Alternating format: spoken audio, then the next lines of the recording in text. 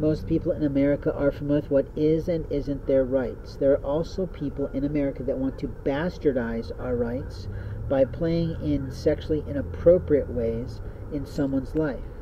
Since coming back to the mall area in which I could do better for my ministry and help people to better understand homelessness caused by identity theft, cybercrime, fraud on a person's name and life, people don't always want to call me the correct nickname, the correct moniker for one of my programs. They're too busy wanting to steal my intellectual property, which is a form of fraud. They want to take my identity, which is also a form of fraud.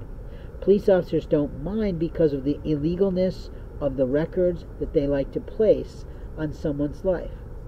Every false record they create becomes a litigation abuse. And openly, when they sexually assaulted a man without thinking about what they were doing at the time, thinking they were going to prove fraud in some way, they lied.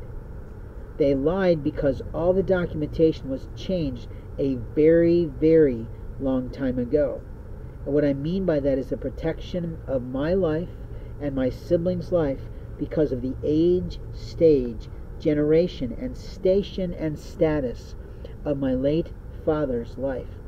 Maritime law applies to every law enforcement officer across the nation based on people's ages of who was grandfathered in to that program.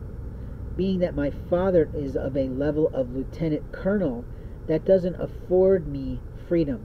It affords me certain rights. And those rights have been aided, not at all, they've been abetted and abused by law enforcement officers across multiple states, except for the few in Ohio that decided not to abuse my rights.